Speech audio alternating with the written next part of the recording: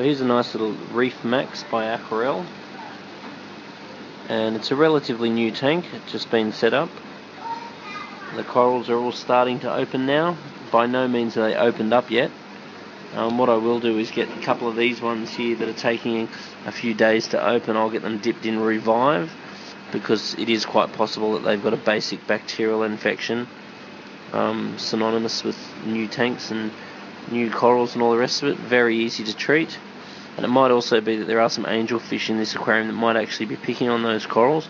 I haven't spent enough time watching the tank to designate that, when that could actually be the case.